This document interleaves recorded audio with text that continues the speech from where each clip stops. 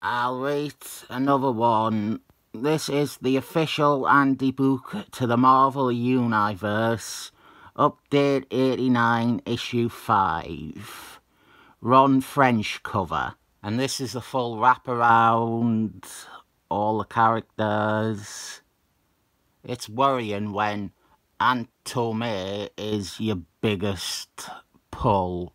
You all already know I will be mentioning that the cover originally featured Miss Magnets, and that she was to have a profile, but it was scrapped because it was already outdated. And so they replaced her on the cover with an awful character from an appalling Spider-Man annual. Here are our credits and our contents. And here is our first profile for the paraders. We sneak in some Miss Magnets this way. Now, just to clarify, Miss Magnets' cover appearance wasn't to represent the paraders. That is why Saberclaw was on the cover. Miss Magnets was meant to have her own profile, and we even have seen the artwork done for it. It ran in an issue of Marvel Age, and it is my favourite piece of anti-book art ever produced. So we have an anti-book here for the various Marvel characters that either hadn't received profiles before or they needed updates. Included in that are new characters as well as old characters that needed updating. There is my daddy, Dad of Nimrod. I have been thinking about changing my name to Son of Capwolf, but I won't. I realise there are several videos where I say my name is Son of Nimrod, and that would just be confusing. But yeah, I started to not like the association with Nimrod because of the current comics. Nimrod is not fun and borderline boring in the current comics, and he is like the big bad.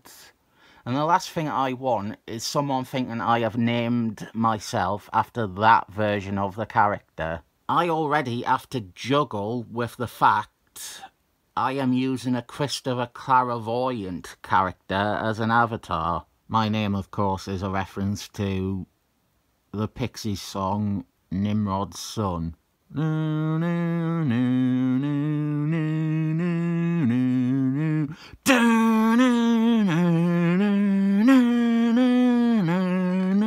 Morgan from Excalibur. I thought of something else.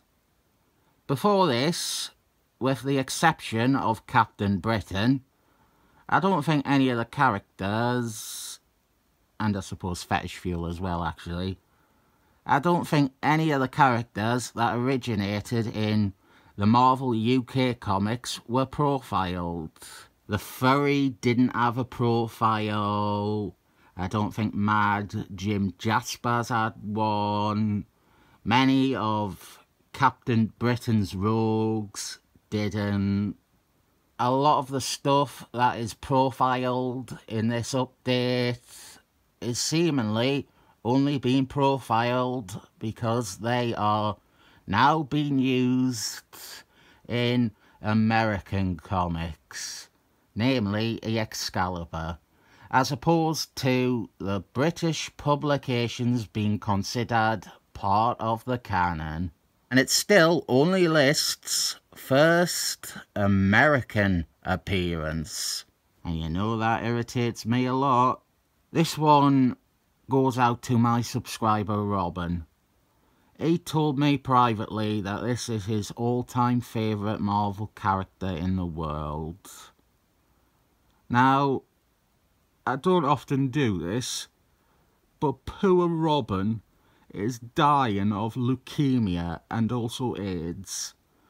And the only thing he has ever wanted to see is his hero, Dr. Doom, from the Avengers, locked in combat with his all-time favourite Marvel character, Mr. Jip. If you can help this dying boy's dream be fulfilled, please write in to Son of Nimrod HQ as soon as possible, because all the cancer and all the tumours and the gout, it will kill Robin faster than you think. Sinestro! Something interesting about these updates is we get a lot of art by the regular artist of whatever titles the characters come from. It was always the case, but it really seems prevalent in these. Maybe it is because we are getting less characters without a specific designated home. And so we have loads of Excellent Men characters, and loads of Iron Man characters, and so they are all drawn by the regular artists of those titles. We have some insight here into where Amazing Spider-Man's art direction is going, and I can't say I am ever happy to see Brie Larson's granddad draw stuff. The member of the Masters of Evil in Under Siege that Crusher Man went to pick up from the airport in an issue of Amazing Spider-Man 283. Then they fled and never joined the team. That is the canon. He was who was at the airport. It was him. Not Dead Knight like the deluxe edition suggested. Controversy in the Marvel offices was that in the original and the sequel, Marky Mark had left out Devil Dinosaur and Moon Boy. Well, controversy no more. Maybe that's the reason that Marky Mark didn't do this one. We get a lot of helpings from SeaWorld Attacks in this update. There's some good primers for that crossover. You won't like the crossover, but you might end up like me, where you think you'll want to like the crossover, or you try to imagine it being better. Some stuff just reminds me of the current Excellent Men books, and it brings me down.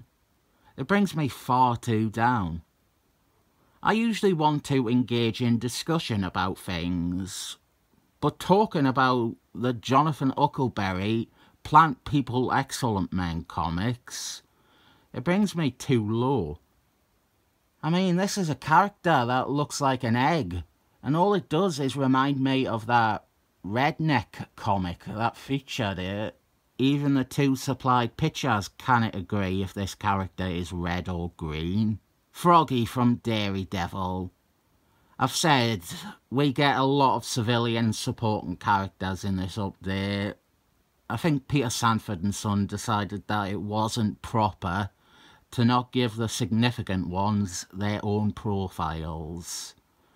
Originally, the Andy books, well, very originally, the index at the back of Conquest of Champagne, that was just an index of the superheroes, the ones with powers or the ones with superhero identities.